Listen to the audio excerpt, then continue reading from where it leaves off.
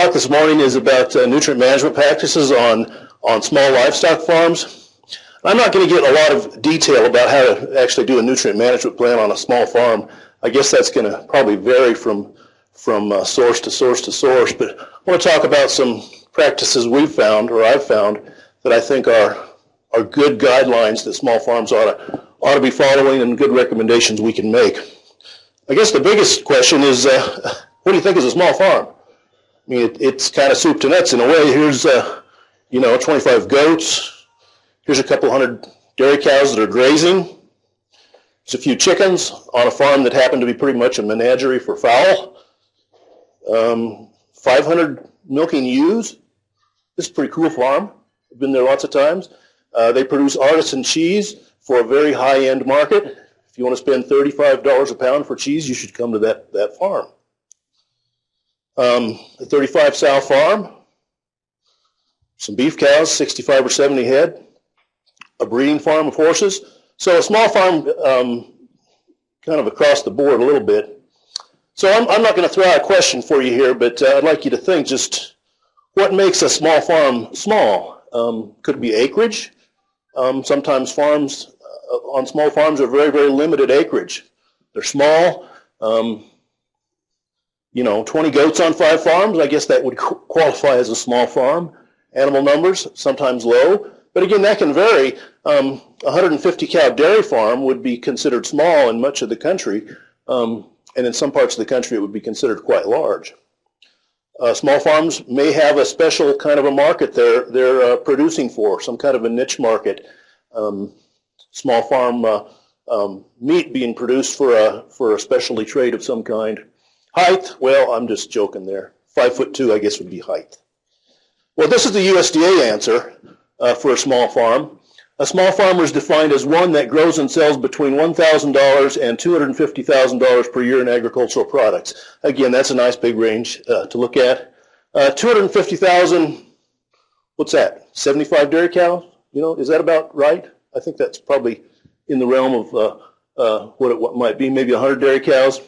$1,000, I guess below that we'd be looking more at maybe kind of a hobby farm. And this is going to vary by states. A lot of states are going to have farmland tax assessments that are going to require a certain amount of income to qualify for that farmland tax assessment. In our state, we only required $500 of income to actually qualify for farmland tax assessments. In some other states, it might be quite a bit more than that. So again, that's the USDA definition. This comes off of USDA's website. They kind of divide between more of, let's just call residential, or I don't want to use the term hobby farms, but retirement farms, lifestyle farms. There's an occupation there other than just farming. And then more what we'd call an intermediate family farm, probably still less than that $250,000 gross. They report farming as their major occupation. Low sales farms might have less than $100,000 in sales. High sales farms between $100,000 and $250,000 in sales. So it's a pretty broad look we're looking at. This is kind of interesting from the 2007 Census of Farms. If you look at that $250,000 from less than $10,000 to up to $250,000, 60% of all those farms, of all farms, not just the $250,000 farms, 60% of all farms are less than $10,000 of sales. Okay? 6 in 10 farms have less than $10,000 in sales. Land in farms, well, that's lower, 18%. Cattle inventory, 9%. Horse inventory, 65% of our horse farms are on those less than $10,000 of income. And oftentimes I wonder where horse income comes from. I'm not sure so much in my state how they're actually making money, unless they're part of other kind of endeavors on the same farm. Okay, we may use another governmental recommendation, and this would be the EPA approach. We're all familiar with CAFOs, small CAFOs, medium CAFOs. A small farm would be, a small CAFO would be less than 300 head of of beef, veal, or dairy, less than 200 dairy cattle, less than 750 swine that are greater than 55 pounds, 3,000 swine less than 55 pounds, 16,500 turkeys, 37,000 chickens, 3,000 sheep, 150 horses. So by the EPA standard, that would be what what they would consider to be a small farm. Well, I'd like to maybe talk about what I'll call small farm distinctives for just a little bit. Generally, smaller farms are going to have less animals, fewer animals, and because of that, they're going to have less waste to handle. Okay, they might have some other problems related to having that waste, but they're going to have less waste to handle. They're not going to have the volume that or the amount that other farms have. Quite often, they don't have a suitable storage structure. I know that most small farms that I go on in my state, they may have a designated area for manure. It all goes here. It all goes in the woods. But quite often they don't have any kind of a designated structure unless they've gotten generally in some sort of government program that helps them get a structure. They probably have less land available for grazing. They probably have less land available for spreading. In fact, when it comes to most horse farms, they don't want to spread it anyway. They want to get rid of it. If they can, they just as soon haul it off-site. And generally, operators have less experience in waste management. Closer to neighbors? Probably. They're often located in some small regions or a locale where they may be totally surrounded by an urban area, so they might have more neighbor concerns than someone else is going to have. They probably have a limited budget for manure handling and storage. However, in some areas, some farmers tend to be more affluent and would have income or dollars for that. They might have the option of disposing manure off-site. Now, this is something that larger farms probably don't have such an option for. They might, but a lot of small farms would, if they can, they'd like to haul it off-site. Unfortunately, sometimes off-site means in a dumpster that gets hauled to the landfill. Sometimes it might mean just stored off in the woods somewhere. Composting might be an option. In fact, a lot of small farmers, you'll ask if they compost, and they say, oh yeah, I compost. But I think generally there's not a lot of understanding what compost means. To some people it might mean that I keep it in a pile for a year, and after it rots, I try to get somebody to come and pick it up. So that wouldn't really be composting. Less aware of manure management, BMPs, probably so. I put a question mark there because I think oftentimes newer or beginning farmers are more open to waste management ideas than maybe some more established farmers are. They're new, they want to learn, and they might be more, more interested in and more willing to make some changes. Well, let's go back to this. I'm sure we've all seen this diagram many times, or similar diagrams. That we've got nutrients coming onto a farm, we've got nutrients that are exiting the farm, we've got nutrients that are causing balances or imbalances in the soil. Now, I think actually getting farmers to address, if they're a small farm with not a lot of acreage, getting them to accept the idea of actually spreading and managing and nutrient management plans on farms is probably going to be kind of difficult. But I think we can focus on things like imbalances, ways they can get around that concern, and of course manure storages are one of the ways we can do that. Now, these are some guidelines we use on small farms in our state. In fact, we use these guidelines for all farms in New Jersey, but most of our farms are on the smaller side anyway. And this is the basic of our nutrient management requirements within the state. But I think they're a good set of guidelines. Our first point is we always encourage our producers to store their manure in a dry, level, impermeable location, or as impermeable as possible, free from stormwater runoff. Location should be at least 100 feet from waters or wetlands. That comes right off of our state regulations. So I think that's a good thing we can look at on small farms. If they don't have good storages now, we can encourage them to at least consider how they're storing their manure. Secondly, each farm should have a plan for managing manure spreading and disposal. Now, if disposal is an option, then I think farmers, small farms should be encouraged to do that.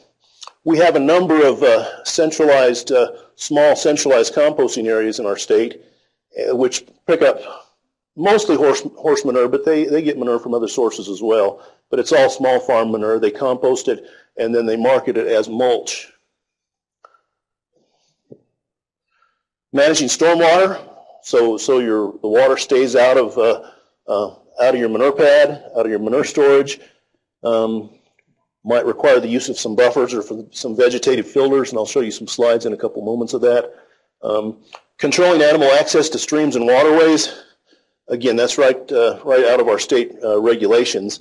And again, sometimes animals have to have access to waterways or streams if that's their only source of water consumption. So, but that include fencing, maybe some stream crossings, controlling farm erosion, and finally being aware of those neighbor concerns.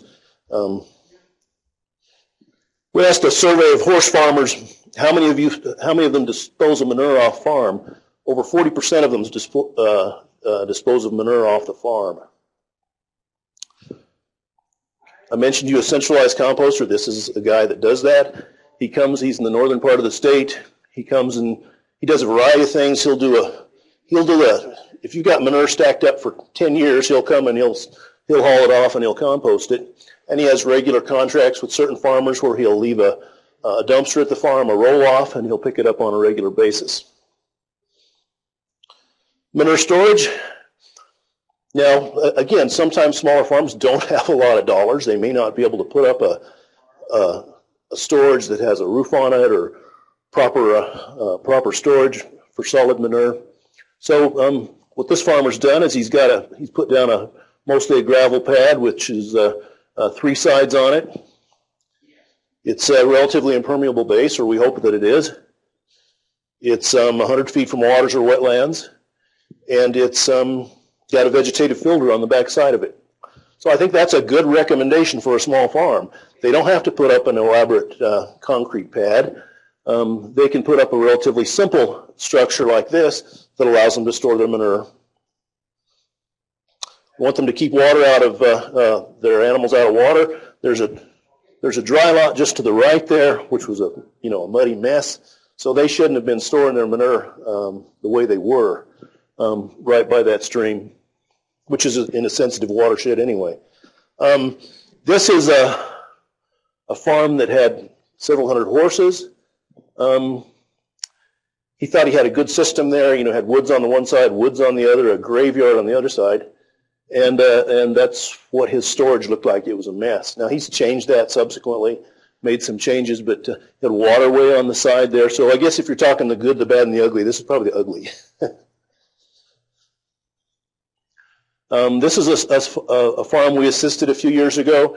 They had previously stored all their manure on one field right along a ditch, which ended up going into a string. So we came in and we helped them put up this small composting pad that you see, which certainly took away some of their concerns. This is actually on our campus for our horse farm. I want to point out that nice vegetative buffer on the downward side of the storage. So again, the storage needs to be adequate in size to meet your needs, but we've got a 35-foot well-vegetated buffer to uptake nutrients that come out of that storage.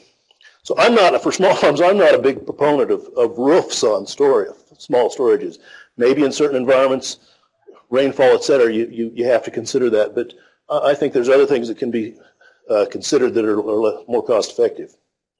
Okay, where to store and spread? Again, you have to make proper investigations of your area, streams, lakes, aquifers, slopes for spreading, neighbors. Now here's something that I will generally tell people, that on a small farm, if you're spreading manure on a small farm, I don't think it really does you any good to take a lot of manure samples for your spreading, particularly if you're spreading every day. You might take samples over the course of a year and come up with a baseline. But in general, I think using book values is probably about as good as you're going to get for an accurate estimate on a smaller farm. Okay, here's a a spreader. That's a spreader for you. A Mill Creek spreader being pulled by an ATV vehicle. And there are plenty of these Mill Creek spreaders available, at least in our area, farmers who use these. I think we should always be encouraging farmers, kind of regardless of their size, to develop a farm map. I think they ought to have an idea of what's what and what's where on their farm. They need to know where the water's at. They need to know where the slopes are, and based on that, they need to be able to make some adjustments and some plans about where they're going to spread and where they're not going to spread. Now, if they don't have a map such as this, which they can probably get for their local soil conservation district or NRCS or, Google Maps for that matter, there's a number of sources they can get decent maps from. They can draw their own. But they need to have some idea where their manure is going and how they're managing their farm. Sacrifice areas. Now, I mentioned I'm a pretty big proponent of storages. I'm also a big supporter of sacrifice areas if you can. Now, what's a sacrifice area? Is that where I'm going to kill my sheep? No, that's not. Some people might call it an exercise lot or a rest lot or a dry lot. It's an area where our animals can kind of congregate. We can feed them in that spot. We can water them in that spot.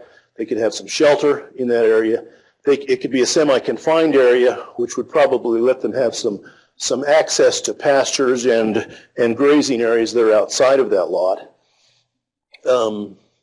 Sometimes we would include what we call a heavy use pad around the waterers especially, which is, we've excavated some of the dirt around it. We put in some kind of a geotextile pad and then maybe a couple of different layers of stone to eliminate the mud that would be around the watering area.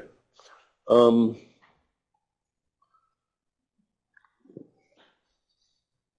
use a sacrifice area on your farm, and about half of our producers said that they did, of some kind. This is horse producers again.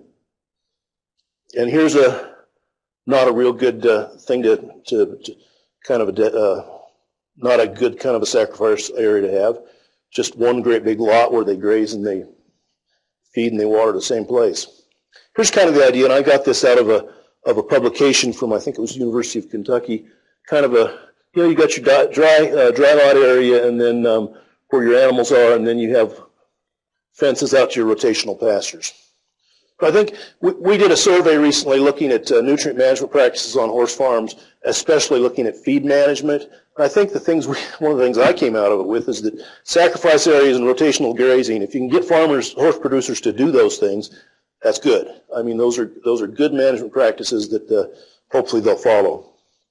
Again, of course, good, well-managed pastures are always going to take up more nutrients than poorly managed pastures. And of course, you get that whole recycling thing going with your horses or with animals in general. Poorly vegetated pastures are not going to take up as many nutrients. Erosion, I mentioned. So when that's a possibility, stream crossings are possible. NRCS can help design these and maybe help fund them too. Okay, again, I went through those kind of 6 areas: storage, disposal and spreading, stormwater management, access to streams and waterways, erosion, neighbors. And finally, just kind of putting it all together. Small farms can have some unique challenges because of their size, both acreage and animal numbers. There's not enough land for spreading. There's probably a lack of understanding of nutrient management requirements, lack of familiarity with BMPs. They may be located in or near populated areas. Those neighbors, those urbanized neighbors that might surround us, many of them don't have a good understanding of what we do and why we do it. They may be able to dispose of waste off-site, which is positive, provided it's not going to landfill. And beginning on new farmers may willingly make changes. Again, I think that's a possibility. Small farmers don't always fit existing models that might work for a larger farm for manure management, so patience is required. And if you want to see a nice fact sheet on nutrient management, go to the eXtension website and you'll find a fact sheet there by a guy named Randall James, I think it is. He's done a nice little program for how you manage manure on a small farm, and opposed to looking at it as just so many pounds produced per given time period, he does it by time. Okay, my cows produce so much manure per 2 months, so 2 months storage goes here, 2 months storage goes here. So take a look at it. It's helpful. Any questions?